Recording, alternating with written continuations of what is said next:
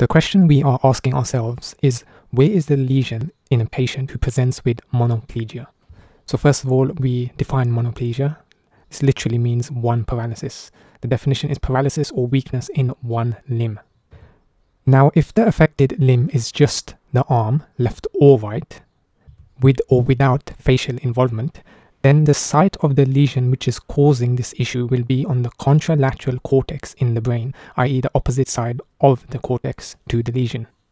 This is because the pyramidal tracts responsible for motor function of limbs decussate at various points, as shown in the image on the right. Causes of this monoplegia affecting the arm include stroke, tumor, and inflammation.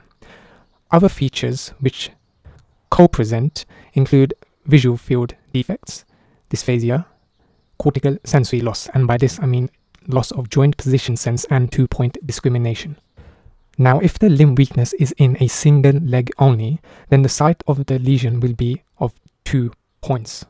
It may be on the contralateral cortex with ipsilateral sensory deficit, meaning same side sensory deficit, or the ipsilateral spinal lesion, and this comes with contralateral loss of pain and temperature sense. Joint position with this second option is also lost on both sides. Again, this may be due to tumor, inflammation, and injury. Here is a summary of the points discussed. That's it for this video. If you have any questions, please leave them in the comment section below. Thanks again.